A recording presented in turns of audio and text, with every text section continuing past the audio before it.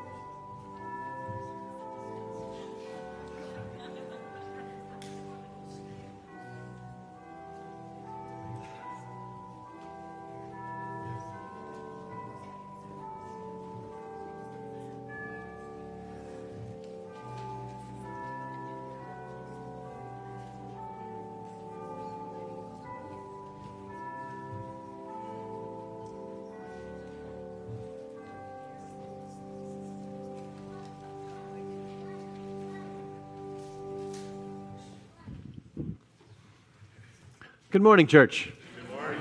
I'm impressed how many of you avoided drowning on the way to church today. I'm glad you braved the rain to be with us for worship. Our call to worship this morning comes from Romans chapter 12. Please join me. I appeal to you, therefore, brothers and sisters, by the mercies of God, to present your bodies as a living sacrifice, holy and acceptable to God, which is your spiritual worship. Do not be conformed to this world, but be transformed by the renewing of your minds, so that you may discern what is the will of God, what is good and acceptable and perfect. Let's stand and sing.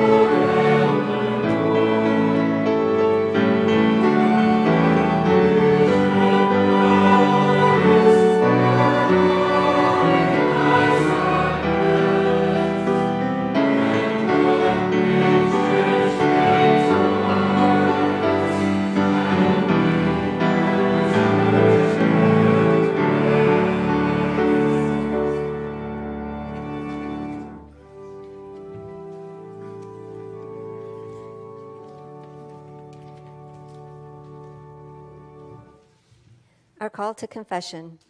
Paul instructs us, be blameless and innocent, children of God, without blemish, in the midst of a crooked and perverse generation, in which you shine like stars in the world. But too often we have blended in rather than standing out. For our moral and spiritual compromises this week, let us offer our prayer of confession.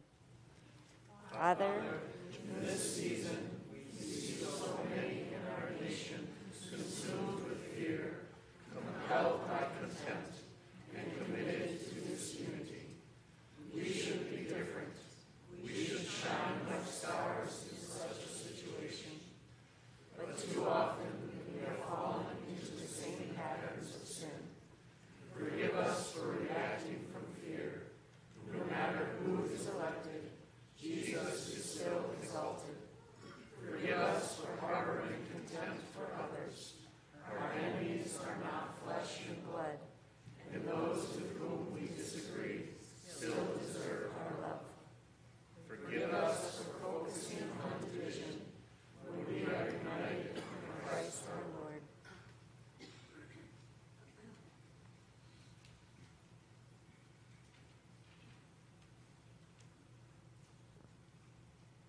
Now in Christ Jesus, you who were once far off have been brought near by the blood of Christ.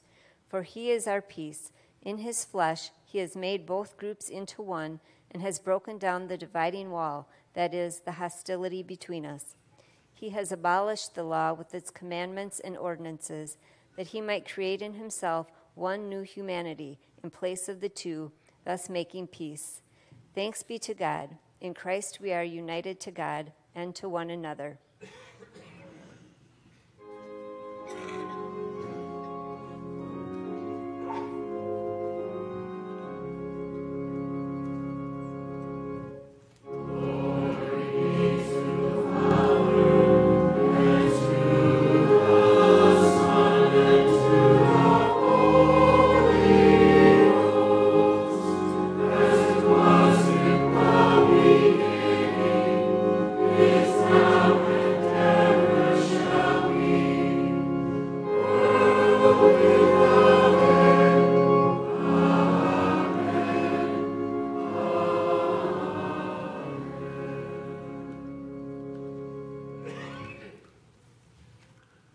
You can be seated. I'm going to invite our kids to come join me up front for a moment. I love your hat. That's awesome. Hey guys, good morning. All right. How's everybody doing today? You doing okay? All right, good. Hey, I want to show you guys something that I learned as a kid, and it's really simple, okay? And it has these hand motions we have to do. Hey, guys, come on up. Good, good. So here's what I want you to do. Take your hands, and I want you to go like this. Can you do that? Okay. And then bend them together. Oh, see, look, no, my fingers aren't showing. So you got to put your hands like that and bend them together so your fingers don't show. I see your fingers. I see your fingers. Hide your fingers. See, watch. This is hard to do. Take your hands upside down. Your hands are right side up. Turn them over. Upside down. Almost. Like this. There you go. Now you put your fingers together, right? Now when you flip it over, your fingers are gone. Right?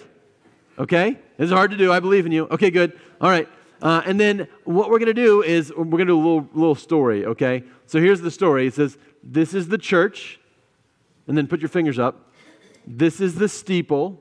Okay? And then open up your thumbs. Open the doors and see all the people. You guys ever heard that before?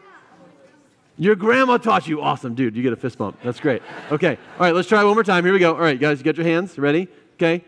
Here's the church. Here's the steeple. Open the doors and see all the people. Okay? Pretty good trick. Yeah? And your people are awesome. I love it. So, I learned that. My grandma probably taught me that too. I learned that a long, long time ago. And I loved it because it was a cool little trick you could do with your hands, and because it was a nice story about like, hey, we go to church and we see God and we see people and all those things. But one day I learned something really important. So I learned that the church isn't the building. Do you guys know that? Like all the time in my family we say, hey, we got to go to church. It's time to go to church. Let's go to church, right? And as a kid, I always thought that meant like this building was the church. Right? And so that my little rhyme makes sense. Here's the church. It means here's the building, right? But that's not what church means. Anybody know what church means? This is a hard question. If it doesn't mean the building, who else could it mean? Who's in the building? Like people. Yeah.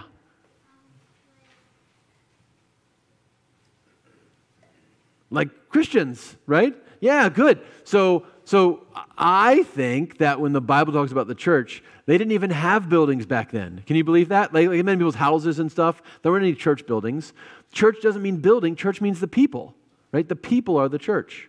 So just like we think of this as a building where people go to meet with God, so like wherever the church goes, people can meet with God because the church is there. So hey, do this one more time. Will you take your fingers, do my little trick, make a closed door, okay? We're going to say it differently. This time we're going to say, here's the church's building. Here's the steeple. Open the doors. See the church. Doesn't rhyme at all, does it? Not as memorable. But it's more right, yeah? So here's what I want you to think. I want you to think wherever you go, whether you're in this building or not, you're the church, right? And wherever you go, people get to meet with God because you're there, because you're the church. That's kind of awesome, right? You don't have to just be in the church's building to be the church. Wherever you go, you are God's people. You are a place people can come to meet with God.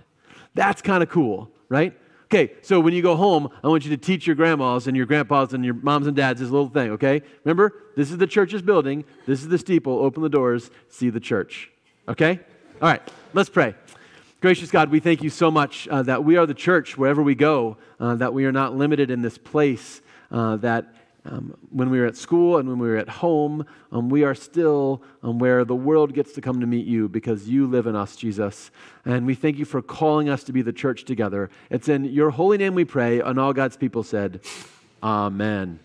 All right, guys, thank you so much for hanging out. Hey, I believe that Miss Kim is in the back, so if you're going to kids' worship, you can go back with Miss Kim. And if you're going to worship in Wiggles, I think you can walk right out these doors, and somebody will make sure you get where you're going, okay? Thanks very much. Y'all can head off, or if you're going back to your seat, that's fine too, okay? Y'all can head off to kids' worship or worship Wiggles or your seats, and yeah, keep doing it. I love it, Andrew. Keep working on it. And as our kids make their ways back, we would love for you to please stand and turn and greet your neighbor.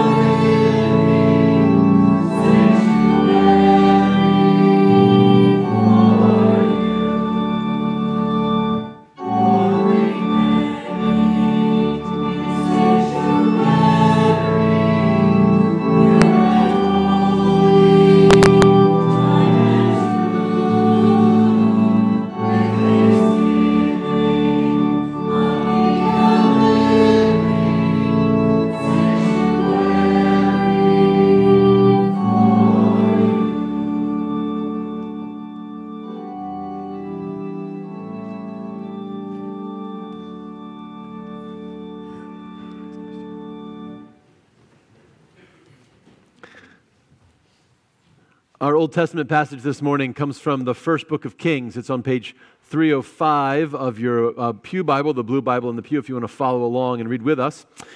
This is a story of King Solomon. So, reminder, King Solomon is the son of David. He will be the second in the line of the Davidic lineage, the third king of Israel. We had Saul, then we had David, and then we have Solomon. And Solomon is the last king of the United Kingdom. So, not like Britain, but I mean the United Kingdom of Israel. So after Solomon's reign, the kingdom of Israel will be divided into two nations, the northern kingdom, which will be called Israel, and the southern kingdom, which will be called Judah. So Solomon's an incredibly important figure, and it really is his faithfulness followed by his faithlessness that ends up dividing the nation. Okay, so we're going to hear about the very best part of Solomon's ministry and his leadership today. We're going to pick up in the third chapter in the third verse, early in Solomon's reign. Solomon loved the Lord, walking in the statutes of his father David. Only he sacrificed and offered incense at the high places. The king went to Gibeon to sacrifice there, for that was the principal high place. Solomon used to offer 1,000 burnt offerings on that altar. At Gibeon, the Lord appeared to Solomon in a dream by night, and God said, "Ask what I should give you." This is great. This is like the genie in a bottle kind of moment, right? One thing from God. Ask what I should give you. And Solomon said, "You have shown great and steadfast love to your servant, my father David, because he walked before you in faithfulness, in righteousness, and in uprightness of heart toward you. And you have kept for him this great and steadfast love, and have given him a son to sit on his throne today. And now, O Lord my God, you have made your servant king in place of my father David. Although I am only a little child, I do not know how to go out or come in. And your servant is in the midst of the people whom you have chosen, a great people, so numerous they cannot be numbered or counted. Give your servant, therefore, an understanding mind to govern your people, able to discern between good and evil. For who can govern this, your great people?" It pleased the Lord that Solomon had asked this. God said to him, "Because you have asked this and have not asked for yourself long life or riches or for the life of your enemies, but have asked for yourself understanding to discern what is right, I now do according to your word. Indeed, I give you a wise and discerning mind. No one like you has been before you, and no one like you shall arise after you. I give you also what you have not asked, both riches and honor all your life. No other king shall compare with you. If you will walk in my ways, keeping my statutes and my commandments, as your father David walked, then I will lengthen your life." Let's continue to worship.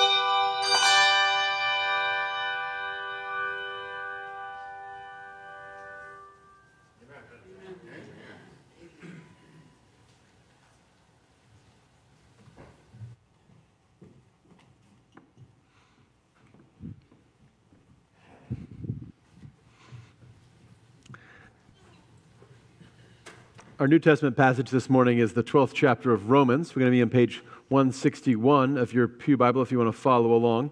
Paul's going to talk about this idea of the church being a body. And we see this in a number of Paul's writings. We have another passage like this in 1 Corinthians where he says, if every part of the body was an eye, then where would the sense of hearing be? If every part of the body was a nose, where would the sight be, etc. But I was just thinking, I love it when like a service comes together. This is a beautiful image for that concept, right? I'm in the handbell choir. I was saying earlier, I'm terrified about ever playing handbells. Like I might get up and play a violin, but like then I'm in control, right? Like I'm doing all the notes. But what this is I'm dependent upon everybody else to play their part. That's kind of how Paul sees the church, right, as a body where we are dependent upon each other to be a complete whole. And so listen again with that kind of in the back of your head as we hear about the call for our life in Christ. This is Romans chapter 12, verse 1. I appeal to you, therefore, brothers and sisters, by the mercies of God, to present your bodies as a living sacrifice, holy and acceptable to God, which is your spiritual worship. Do not be conformed to this world, but be transformed by the renewing of your minds, so that you may discern what is the will of God, what is good and acceptable and perfect. For by the grace given to me, I say to everyone among you, not to think of yourself more highly than you ought to think, but to think with sober judgment, each according to the measure of faith that God has assigned. For as in one body we have many members, and not all the members have the same function, so we who are many are one body in Christ, and individually we are members of one another. We have gifts that differ according to the grace given to us: prophecy in proportion to faith, ministry and ministering, the teacher and teaching, the exhorter and exhortation, the giver and generosity, the leader in diligence, the compassionate in cheerfulness. This is the word of the Lord. Thanks be to God.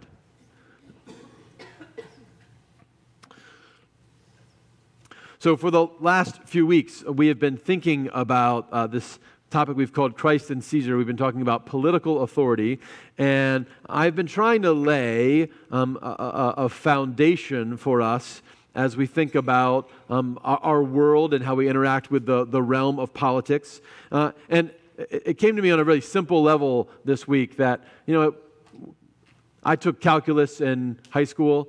It was not a good experience for me. That was the last time I took math, actually, was in high school. And I don't use calculus very often. In fact, the only time I've used calculus in the last few years has been in conversations with my wife, who's a physics teacher, to pretend like I know what she's talking about. I took algebra, 2 years of algebra. I use that a little bit more, not that often, but I use it some, right? And it's pretty functional. I got to use it to figure out staff salaries or how much to pay per capita this year. But what I use most often is arithmetic, right? I use arithmetic all the time. And you got to have each one of those for the next one. And it came to me this week that figuring out, I made a joke last week that I'll never tell you who to vote for. Figuring out who to vote for is a little bit like calculus. It's really complicated, and also you don't do it that often, right? And then figuring out like what your opinion on issues is and particular topics, tax policy or immigration law or whatever else, that's a little more like algebra. Might hit your life more often than the other. But what I really want to do in these last few weeks, what I've been trying to do is the arithmetic. I want to give you like a foundation for how we as Christians enter and engage in this political authority. That's what we've been trying to do. So we talked a little bit about the danger of political idolatry, of our politics becoming the most important part of who we are. We talked about the danger of having contempt on other people because they don't fall into our category. We talked about God's vision of good government and the new heavens and the new earth. And last week we talked about our struggle against the powers, both spiritual and systemic in our world. So today I want to end this series by thinking about how we as Christians are called to be united, even though we are not always in agreement. And so to do that, I actually am going to draw a lot on a book by a guy named Jonathan Haidt called The Righteous Mind that some friends gave me a year ago or so.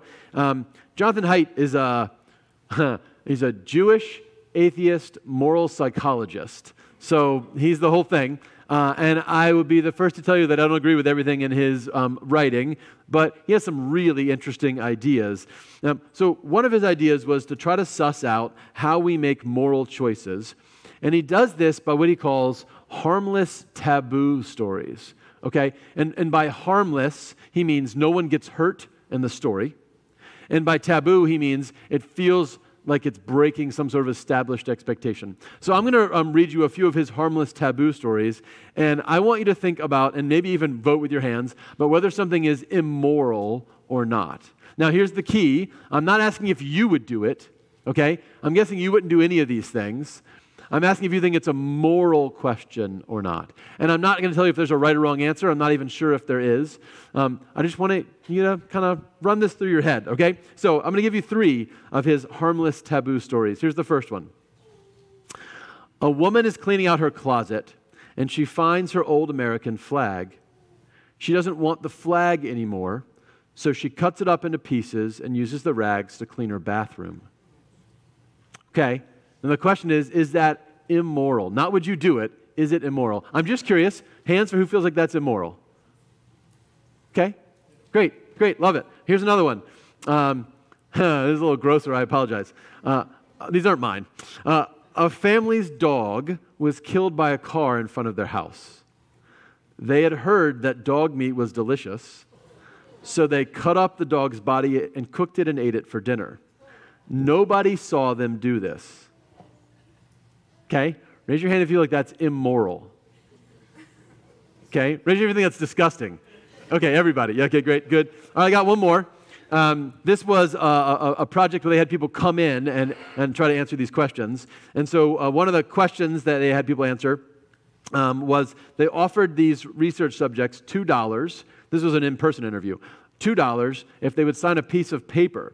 And that paper said, you need to write your name. So I, Jim, hereby sell my soul after my death to this researcher's name was Scott, for the sum of $2. There's a line for a signature on this form, and below the line is a note. This form is part of a psychology experiment. It is not a legal or binding contract in any way. And Scott would literally give people $2 if they would sign this form. So raise your hand if you feel like signing that form is immoral. Yeah, okay, super interesting, great, okay, thank you. We're going to come back to all of those because I think they're all really interesting and important. But we're going to change gears. Let's talk about what makes something moral or immoral. And so I want to do that by talking about Solomon. Solomon, such a fascinating figure in the story of Scripture, okay? So Solomon, as we've already mentioned, at the end of his life is so incredibly led astray by his many wives to a variety of idolatry that God decides we're going to have to divide the nation into 2. Like he's really, really bad news. But at the beginning of his life, he does everything so well, right, that God says, like, I'm unbelievably proud of you and I'm going to bless you in all these amazing ways. So I want you to notice what Solomon gets right in this story because it's really, really important for us if we think about what is moral or immoral or amoral. God comes to Solomon and he asks him the genie question, hey, if you could have anything, what would you want? And Solomon says, I want a heart that discerns between good and evil. Right? I want a heart, I want the ability to judge in righteousness this people because I'm intimidated by the job and I need a mind and a heart that can know what's good and evil. And I hope you noticed that God really likes this request, right? In fact, it says it's pleasing to God. Literally, it says it's tov to God, right? It was good to God. It's tov to God. So back up with me all the way to the story of Genesis, because we've had this conversation many times. It's a super important part of the story of Scripture. Fundamental to the original sin in the garden is the desire of humans to decide for themselves what's good and bad, right? Remember that there's a tree of the knowledge of good and evil, of Tov and Ra, and they want to eat from the tree so they can be the ones to decide what's good and what's evil. Right? That's like the fundamental sin. Rather than trusting God to tell us what's good for our lives, Adam and Eve say, no, we'd like to make our own decisions about that. So here is Solomon, like trying to correct the original sin in himself. That's why this is so incredibly exciting to God. God is like a proud papa who's like, for the first time ever, his son has like aced a test. And he's like, no one's ever aced this test before, and you're amazing, and yes, I'm going to give you what you asked for. That's what I want everyone to ask for. I want everyone to come to me to figure out what's good and evil, instead of trying to figure it out themselves. And because you asked for that, I'm going to give you all this other stuff too, right? Have some money, and it's like, you get some money, and you get some money. And God's like overwhelmingly excited. However, there is an if, right? I hope you notice this. God says, hey, I love that you want this. It's good to me that you want this, and I'm going to give it to you and make you unique, and I'm going to give you what you didn't ask for. And if you will walk in my ways, keeping my statutes and my commandments as your father David walked, then I will lengthen your life. This is so incredibly important. God says to Solomon, hey, you asked the right question. You're going to get the reward that you asked for. But please don't ever think that the gift I'm giving you, this wisdom of knowing good and evil, can exist separate from me, right? If you start thinking that, you're right back to Adam and Eve, right? I need you to stay in my word. I need you to stay in my commandments and my decrees and recognize that the wisdom I'm giving you is connected to a relationship with me. And I think that this prayer that Solomon prays, give your servant, therefore, an understanding mind, able to discern between good and evil, is a prayer that like every Christian maybe should pray. And I think we have in Romans this idea that God wants to answer every one of us the way he answers Solomon. He wants to give us that gift. And in fact, Paul says, what was unique for Solomon through the power of the Holy Spirit can be almost universal for the church. He says, do not be conformed to this world, but be transformed by the renewing of your minds, so you may discern what is the will of God, what is good and acceptable and perfect. It's the same idea, right? Solomon wants to know good and evil in light of God, and Paul says, hey, every Christian should want to know good and evil in light of God's word. But just like with Solomon, Paul tells us, hey, there is an if and a then here, right? To know God's will in the world, to know what's good to God and pleasing to God, requires us to like not be conformed to this world. The Greek word is systematized. Don't be systematized to this world, but be transformed, metamorphized. Be metamorphized into a renewing of your mind. So I want to think that what Solomon does wrong ultimately is he fails because he conforms to the pattern of this world, right? He gets all these gifts, but then he starts conforming and he drifts away from his relationship with God, and he starts thinking the wisdom is his own. And I think there's immense pressure on us to do the same thing today, to conform to the pattern of this world. So just in this area of political authority today, I want to think about what it means for us to not conform to the pattern of this world, but be transformed by the renewing of our minds. This week, I went to a webinar by Arthur Brooks, who I mentioned a few weeks ago. He wrote this book, Love Your Enemies, that I really enjoyed. Arthur Brooks is a scholar at the Harvard Kennedy Business School, and he is a happiness scholar. So like what he does is he researches happiness all the time and what makes people happy and what doesn't make people happy. Super interesting job. One of the areas that he tries to suss out is, hey, are there any like levers we can pull to increase happiness in people?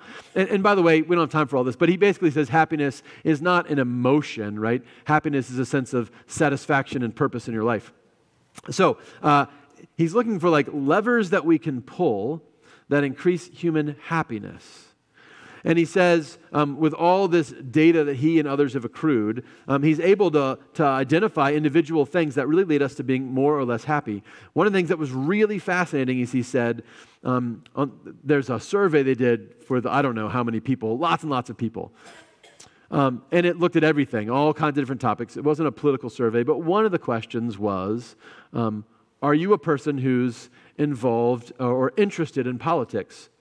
And after controlling for all other factors like age and economics and mental health and all these things, they found that people who selected, I am someone very interested in politics, were 8% less likely to describe themselves as very happy. That's real interesting to me, right? Everything else aside, doesn't mean what party you're in, just anybody that described themselves as very interested in politics was about 8% less likely to be very happy by their own description of their lives.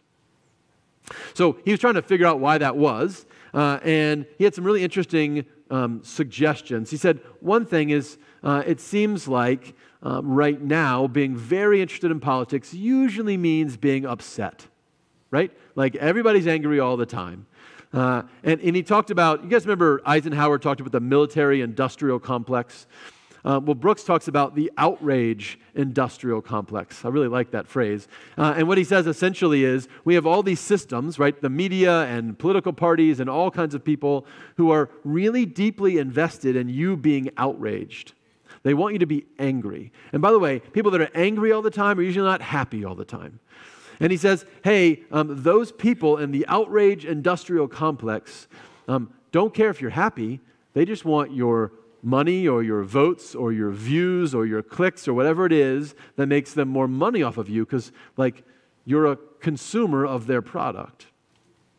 He went on to say, 1 in 6 Americans are not talking to their family members because of politics. That's wild to me, right? That's wild to me. So Brooks's point was not that caring about politics is bad. His point was the amount that we care is what matters. Like, it would be weird if you just didn't care, right? These are important things in our world, and you ought to have an opinion, and that's good. But if you care so much that you value your political opinion over your relationship with someone in your family, that seems problematic, doesn't it? Like, the idea of idolatry is simply to put anything above God in your life. But if something comes above my family in my life, that seems, and it's not God, that seems like a kind of idolatry already, isn't it? And so he says, hey, really simply, I don't want you to not care. I don't want you to not be passionate. I don't want you to be so passionate that it ruins relationships and isolates you and makes you unhappy all the time. So what would it look like for our minds to be renewed through the transforming power of God on a topic just like this? So here's a couple ideas. One idea, again, this is a Brooks idea. I really love it. He says, think about political news the way you think about alcohol. Okay? If you are a person who has a healthy relationship with alcohol and you have a glass of wine at dinner, that's perfectly fine. And assuming you're 21, that's perfectly fine, right? And I don't drink, but I understand it tastes good to some people who are weird, and I understand that apparently there are certain health effects. My wife and my mother-in-law are convinced that red wine is good for them. I don't know. Anyway, in moderation, that's fine, right? If you are sneaking away at all hours of the day, if you wake up and need alcohol and have to have it before you go to bed and need it in the middle of your workday and need it constantly, you have a problem, right?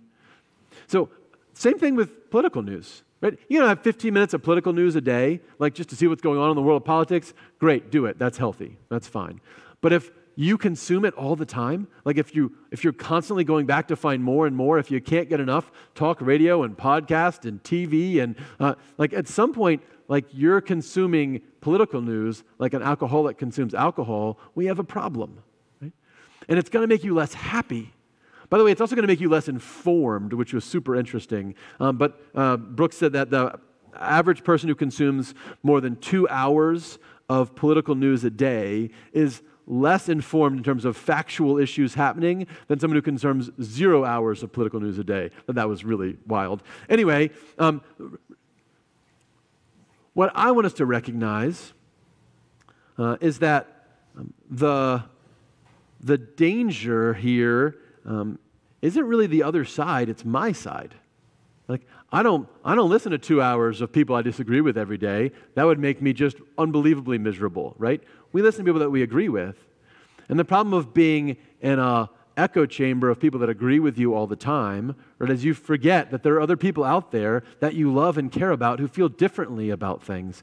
You begin to forget that those people that the outrage industrial complex wants you to hate are the ones Jesus died for too, and that he calls us to love people that we disagree with and want their good even at our expense.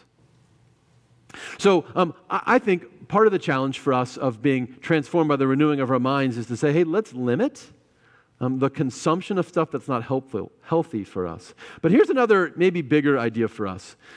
I think that in this crazy world of our American politics, or especially in the church, I think there is value in us disagreeing. This is partly because I'm a Presbyterian. In the Presbyterian tradition, we don't have like one person who has all the power. We have like groups of people. We have committees and elder boards and deacon boards, and they get together and they like talk about things and hash it out and vote. And we think that we hear from God better in community. And when more than one perspective is lifted up, like I might get a better idea of what God wants, rather than just like Jim Gates being the dictator. And on some basic level, I think that connects with me well. But I also think it's Paul's central idea of what it means to be the church, that we are the body of Christ with different members doing different functions, but still one in Christ and members of each other. So I think there's something that we offer each other in our differing political opinions when we are trying to filter those opinions through the story of Scripture, even when we come up with different conclusions. I think that's something that's really valuable for us. So come back to my harmless taboo stories for a minute. Jonathan Haidt says that there are 6 moral categories. This is really interesting. And he says most of our moral questions fall into one of these 6 categories. And he says those categories are fairness, and he calls it liberty or oppression, and harm, like are people being harmed, and authority, and loyalty, and sanctity. And so most of the questions that I asked you guys were not on the topics of harm. By definition, they were harmless taboo categories. And they weren't really about liberty. No one's being oppressed in those stories. And they're not really about fairness, right? I asked you questions about the last 3 groups of things. So like the dog story, I gotta tell you something. So when I'm quoting something, I take notes, I put notes on my iPad, and I usually don't type out a quote. I'll usually hit a dictate button, and I'll just dictate the thing I'm dictating to get the quote right for a sermon. So whenever it was, I think it was last night, I was putting in one of these quotes about the dog eating the dog thing. And so I hit the button and I'm dictating it. As I'm dictating that story, my dog walks into the room and climbs up onto the sofa with me. And I look at him and I'm like, I finished dictating. I'm like, dude, I'm so sorry. I would never eat you. It was a very awkward moment in my life. That's for free. So Haidt says we have these 6 different moral receptors. And this is really interesting. He says that people that identify themselves as liberal or conservative feel those different moral receptors in different ways. Okay? So will you put up my first picture for a minute? I literally just took a picture out of his book, so I apologize for the quality of this image. This is what Haidt says is how American social conservatives see those 6 categories. And so you see care and harm, as someone being hurt, liberty, oppression, someone's rights being taken from them, fairness and cheating, is everyone getting a fair deal, loyalty, or am I being faithful to my group? Authority, am I honoring those above me? And sanctity, which is more like a holiness or a purity kind of question, right? And he says, in a nutshell, in the conservative tradition in America, they tend to see all 6 of those categories as fairly equally important. Not always equally important, but all significant. Leave that up for a minute. So Haidt says, that tradition tends to focus on social cohesion, have less excitement about new experiences, more concern about threats, and sees systems as good ways to retrain individuals from their inclination to selfishness. Systems like families and churches, etc. Okay? All right, does that make sense? Are we good? Okay, we're going to go to the next one. The next one is how he sees, thank you, the American liberal matrix. And I want you to notice something. All 6 categories are still there, but they're not all equally weighted. And so he says, and this is Height's, but I think he's got something here. In the American liberal movement, the most important concern is anyone being hurt. Right? Is there any harm being done to another person? It's a really interesting idea. So that's their biggest weight, right? Followed by liberty and oppression. Is anyone's rights being trampled? Followed by fairness. Is everyone getting a fair deal? And then the last 3 of loyalty and authority and sanctity are still there. They're just less emphasized. Okay? Now, stay with me for a minute because this is really interesting. He says in that liberal tradition, we have an emphasis on individualism. They have more excitement about new experiences. They have less warning about threats. They have more of a sense of the goodness of people and recognize evil happening in systems above people. So you can take that away. Thank you. So when Haidt does these interviews, like he asks that question about, would you be willing to sell your soul to me for $2? He says, well, one of the people he talks to is an atheist, and the atheist doesn't believe in God and doesn't have a high view of the sanctity element of morality, but sort of intrinsically doesn't want to do it. And so this atheist young man says, no, I'm not going to sign that document. I don't feel good about it. And then they ask him afterwards, tell me why. And he recognizes he doesn't want to do it, but he can't put words to it, right? He doesn't believe in God, doesn't believe in the soul, doesn't believe in afterlife, but just it feels wrong to him. And that's the idea of somebody who doesn't have a really developed sense of sanctity, but still has it. It's still there, right? It's just for him a different emphasis.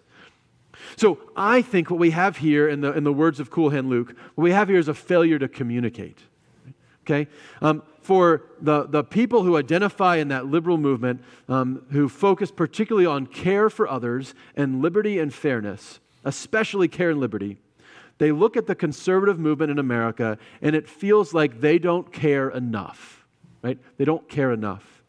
And in the conservative movement, who have an equal focus on those 6 areas, they look at the liberal movement and they say it feels like they don't even pay attention to loyalty or authority or sanctity, right? Are you with me? We have a failure to communicate. And here's what I want to say. I want to say that Paul did not intend us to take this language of the body and apply it to all America. But I think he does intend it to be applied to all the church.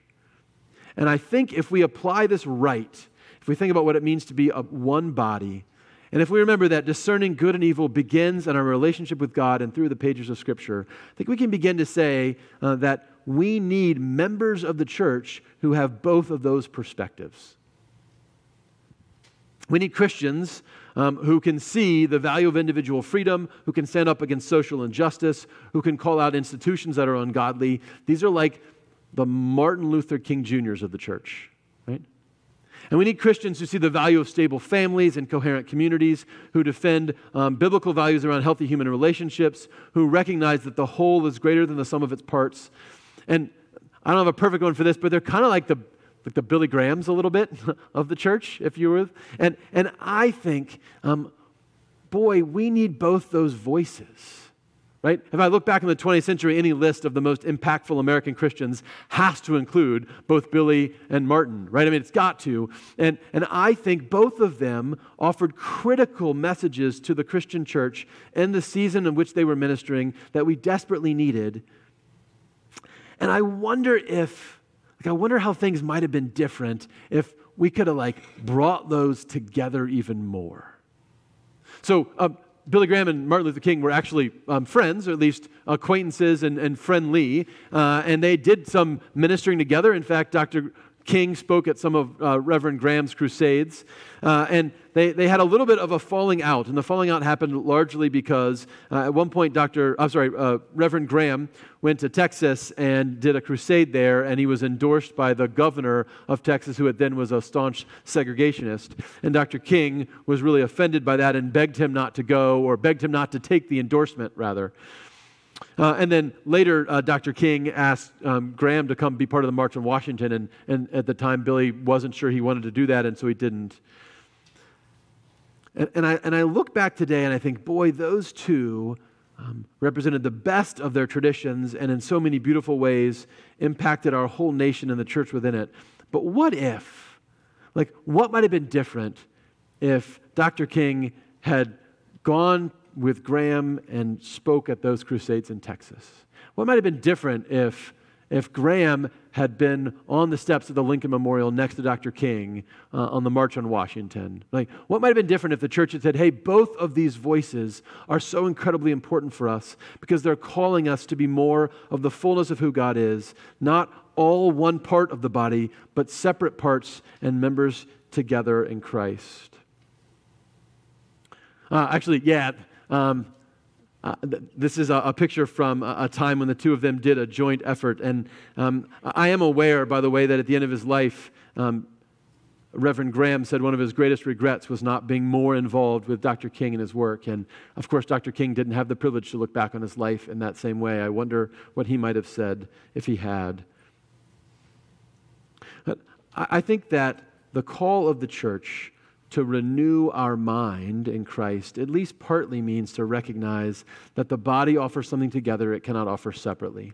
And in this whole topic of our political discourse, I think we are absolutely supposed to disagree. It's great, disagree all you want, passionately disagree, but in the church, let's do that with the shared goal of seeking the will of God in the pages of Scripture and trying to understand the other person rather than just trying to defeat them, to listen but not demonize, to state our positions rather than belittling other people for theirs, to consider that our sisters and brothers might have different conclusions but the same motivations to love God and love our neighbor. Guys, I deeply believe that Satan wants the church divided over this issue. He wants our witness divided. He wants us to pick teams and take shots at each other. He wants us motivated by fear and contempt for other people and political idolatry. He wants us to submit to the powers, including the outrage industrial complex. But his passion is his weakness. Because I cannot imagine a more powerful witness to the world than Christians who passionately disagree, loving each other even more passionately in the middle of our election season or our ongoing political debate. I cannot imagine a more powerful witness for the world to what it means to be united in Christ than to say, hey, this doesn't divide us because we're family, and family comes first. And to say, hey, I'm going to ascribe good motivations to the other, even when I disagree with the other's conclusions. I think this election season is an opportunity for us as the church to model for the world what a transformed mind looks like when Jesus is the center of our identity and nothing else is. And for the world to see us striving to discern from Scripture and from the Spirit what is tov and what is ra, and striving to apply that wisdom to our whole lives so that they might see in the end that we are a people who serve Christ over Caesar. May it be so. In the name of the Father, and the Son, and the Holy Spirit. Amen.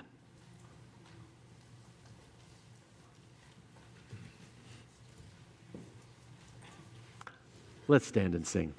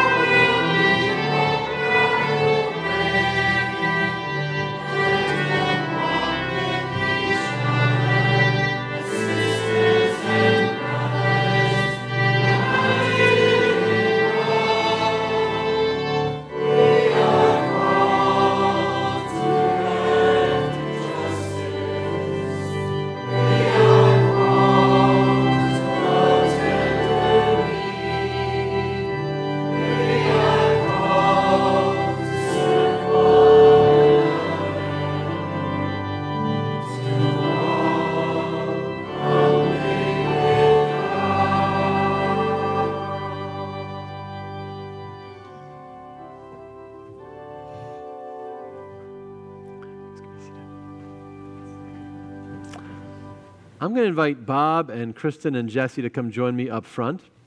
We have the privilege this morning of installing and ordaining new deacons and installing a new elder into our church family. And as we just discussed, part of our identity is that we're a community that believes the Spirit speaks through lots of us when we come together. And so you have called already and elected these folks, Kristen and Jesse, as deacons and Bob as an elder. And now our tradition requires them to take what's essentially an oath of office as they affirm their calling and answer our constitutional questions. So, Bob and Jesse and Kristen, do you trust in Jesus Christ, your Savior, acknowledge Him Lord of all and head of the church, and through Him believe in one God, Father, Son, and Holy Spirit? Do you? I do. Do you accept the Scriptures of the Old and New Testaments to be, by the Holy Spirit, the unique and authoritative witness of Jesus Christ in the Church Universal, and God's Word to you? Do you? Do you sincerely receive and adopt the essential tenets of the Reformed faith as expressed in the confessions of our church as authentic and reliable expositions of what Scripture leads us to believe and do? And will you be instructed and led by those confessions as you lead the people of God? Do you and will you? I do, and I will. Y'all are doing great. Will you fulfill your ministry in obedience to Jesus Christ under the authority of Scripture and be continually guided by our confessions? Will you? I will. Will you be governed by our church's polity, and will you abide by its discipline? Will you be a friend among your colleagues in ministry, working with them, subject to the ordering of God's Word and Spirit? Will you? Will you in your own life seek to follow the Lord Jesus Christ, love your neighbors, and work for the reconciliation of the world? Will you? Do you promise to further the peace, unity, and purity of the church? Do you? Will you pray for and seek to serve the people with energy, intelligence, imagination, and love? Will you? Bob, will you be a faithful ruling elder, watching over the people, providing for their worship, nurture, and service? Will you share in government and discipline, serving in the councils of the church? And in your ministry, will you try to show the love and justice of Jesus Christ? Will you? Jesse and Kristen, will you be a faithful deacon, teaching charity, urging concern, and directing the people's help to the friendless and those in need? And in your ministry, will you try to show the love and justice of Jesus Christ? Will you? Would the congregation please rise? Do we, the members of the church, accept Bob, Jesse, and Kristen as ruling elders or deacons, chosen by God through the voice of this congregation to lead us in the way of Jesus Christ? Do we? Do we agree to pray for them, to encourage them, to respect their decisions, and to follow as they guide us, serving Jesus Christ, who alone is head of the church? Do we? At this time, I'm going to invite Jesse and Kristen to kneel, and I'm going to invite all of our elders and deacons to come forward and join us in the laying on of hands as we celebrate their ordination. Come in the middle.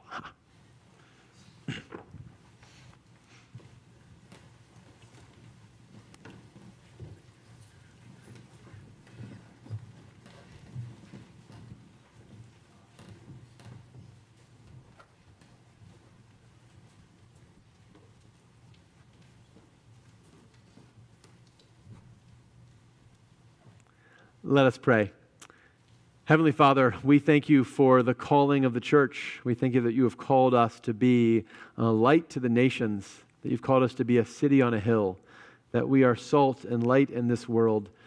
And we thank you for those who have answered the call to be leaders in the church, who have been willing to give of their time and their energy to serve you and to serve your people. We thank you, Lord, that we are the church. It's not a building, it's a people, that wherever we go, we carry the invitation to invite the world to come and to know you. And we pray, Lord, that in our unity, in our one body in Christ, we can model for the world what a reconciled humanity looks like.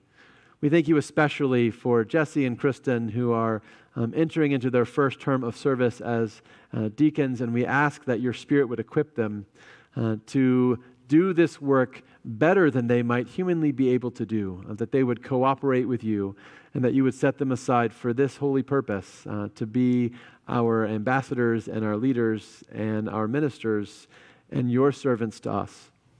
We thank you for Bob and for all who have answered the call to serve, who are already ordained but take on additional terms of responsibility and duties. And we ask, Lord, that through all of our leaders, you would help us to continue to follow faithfully after Jesus our Lord. It's in his name we pray. In his name we offer the prayer he taught us, saying together, Our Father, who art in heaven, hallowed be thy name. Thy kingdom come, thy will be done, on earth as it is in heaven. Give us this day our daily bread, and forgive us our debts, as we forgive our debtors. And lead us not into temptation, but deliver us from evil. For thine is the kingdom, and the power, and the glory forever. Amen. Congratulations, guys. Y'all can stand up. Welcome into the ordered ministry of the church, and all that you do, may you do it to the glory in the name of Jesus Christ. Thanks be to God. Amen. Congratulations, buddy. Congratulations. Yeah. Congratulations to you, too. As our elders and deacons make their way back to their seats, I want to, what am I doing? Oh, hey, you guys can sit down. That's what I'm doing. I want to just hold up a couple of prayer requests for our family of faith. We celebrated the life of Harvey Fraza yesterday, and we ask continued prayers for his family as they mourn his loss and celebrate his new life in Christ. We also want to give thanks. I don't know that I shared this last week, but 2 weeks ago, Zach and Abby Knetter had their little girl, Haley Knetter, and so we thank God for her and ask for blessings. Waylon, wrong baby, Waylon Knetter. Waylon, not Haley, Waylon. And so we ask blessings for Waylon and for Zach and Abby as they begin that new journey. We now have the privilege of giving back to God our first fruits, our tithes, our additional offerings. So in a moment, our ushers will come forward to collect those gifts. And when they do that, we'd also really love it if you would drop your connection card in the plate so we know that you're here. And if you have a need for prayer, we love that too. You can share that prayer request right on the back of that card. Let's continue to worship.